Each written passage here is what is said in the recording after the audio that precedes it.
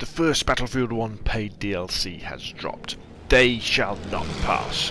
And we've been introduced to the French army, 4 new maps, a new game mode, a new tank, a new behemoth, and several new weapons. Let's talk about those maps first. There's Verdun Heights, Fort de Vaux, Soissons, and Rupture, all of which offer varied gameplay and have a very different feel about them. Verdun Heights is a fiery hell where you're fighting in a valley with the transition between a town, some ruins, and then a trench system. Fort de Vaux offers a lockers-like grenade fest inside a French stronghold. In Soissons we're fighting across the green fields of France, and with Rupture the action takes place across an abandoned battlefield with overgrown trenches, the carcasses of long destroyed tanks, and beautiful red poppies in their tens of thousands covering the land. We've got a new game mode 2, Frontlines, which is a combination of Conquest and Rush, which ends up playing like a mini operations. The mode consists of a battlefield of several consecutive linear capture points, where both teams start fighting over the centre point. The battle then seesaws back and forth depending on who gets those capture points, until you end up trying to blow up a couple of telegraph stations at the enemy base. But unlike in Rush, where if you don't succeed, you just go back to the last capture point and you start again.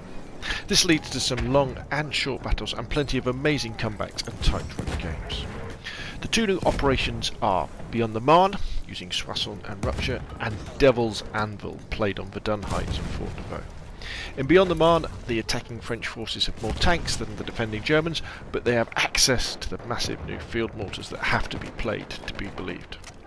Devil's Anvil is an infantry-only operation with a difficult fight down the valley and up the hill of Verdun, and then through the grenade-infested concrete and brick holes of Fort de Vaux.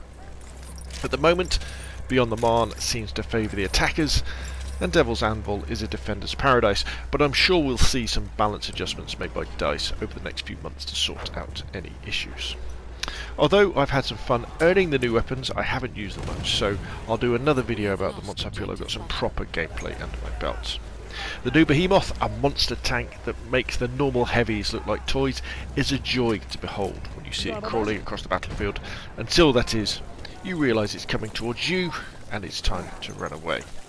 Overall, I think the They Shall Not Pass DLC has been a success and is well worth the £12 asking price in the UK, and bodes very well for the future expansions.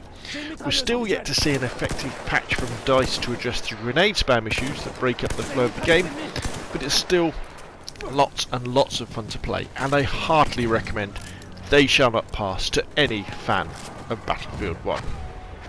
Okay, that's enough from me. Please put your questions and comments down below. Thank you very, very much for watching, and I'll see you again soon.